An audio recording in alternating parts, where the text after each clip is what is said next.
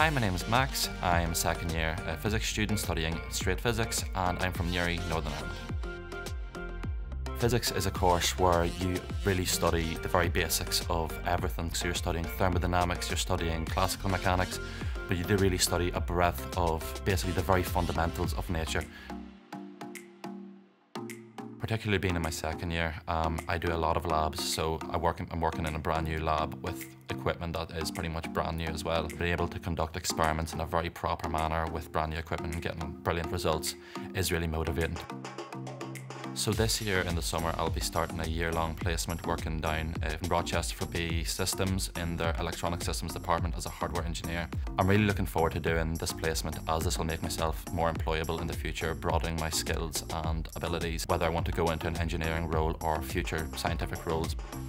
What I would say to someone that's applying to Leeds and looking forward to coming to Leeds is to really believe in themselves and understand that when they come here they will receive a multitude of support from the personal tutor, student services and the entire school community.